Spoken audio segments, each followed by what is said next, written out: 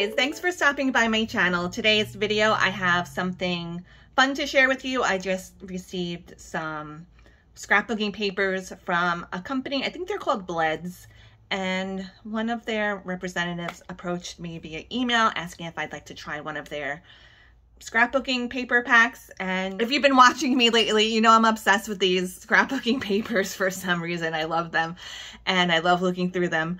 So I said yes, and they let me pick a pattern from the styles that they have. They have some bigger sizes too. This one I'm showing you is a 6x6 paper pack. They also have 12x12 paper packs, so a little bit larger. But ultimately I decided on this vintage rose pack. It did come two of these together in one plastic package. So let's look through them quickly, and I'm thinking about making something with these. I haven't really decided what to do with these yet. They are pretty thick. They say they are 160 GSMs. I do like the vintage style of them. I have some vintage ephemera that I got from Etsy some time ago. I think I did do a video on it. I'll stick the card in if you've missed it, but I thought these might work nicely together with those papers. And I also have this vintage children's book. Maybe we can incorporate some of these papers together. So I want to do something vintage looking, and I don't know quite what that will be yet. So through the magic of television, we'll transition into me making something, and we'll come back and check out the final project. So stay tuned.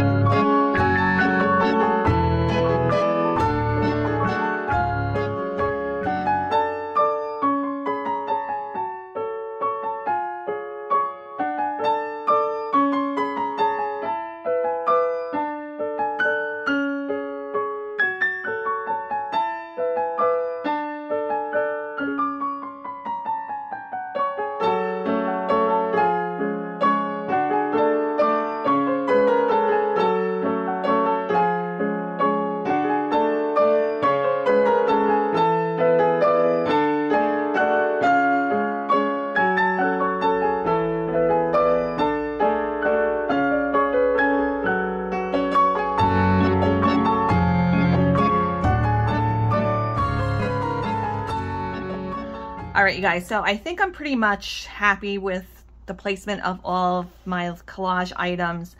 I didn't end up using any of my vintage ephemera.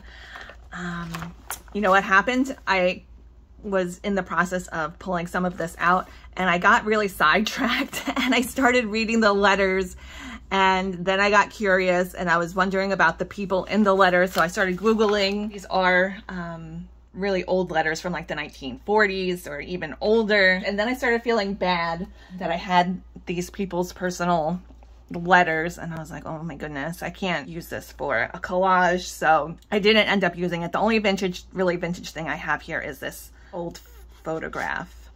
from a lot of photos that I got on eBay. So everything's not really tacked down here. I wanted to show you this little thing that I made. I made this little pocket out of some of the scrapbook papers. I watched this tutorial on TikTok. It didn't really come out that great, so I got to practice a little bit, and all these little items can come out. And there's a pocket here and another pocket in here, but I already glued these tags in and taped them into the first pocket. So I kind of like the idea of this pocket because since this is a actual vintage photo, I didn't want to mess it up too bad, like in case I decide to use it for something else, or maybe I'll find this Mamie Burkett someday or their relatives and I can give back this photo. So I like that it's not necessarily a permanent thing. And I stuck some of these little strips back here. I cut this page out of one of the BLEDS scrapbooking papers like that. And there's some things I might change around, but I think I like how it looks. I have these little lace doilies for some contrast. I found some fabric samples. At one point I was ordering free samples of everything I could find, like wallpapers, fabrics, paint chips. So I have a collection of that kind of stuff. I had some Dollar Tree papers, some washi tape, and a page from a book. And then all the background papers are from the Vintage Rose set. So if you guys are interested, I will have the link to this Vintage Rose paper pack down below in my description box. And if you have any questions, please feel free to ask. And I hope you guys all have a really great rest of your day. Happy coloring, happy collaging, and I'll see you next time.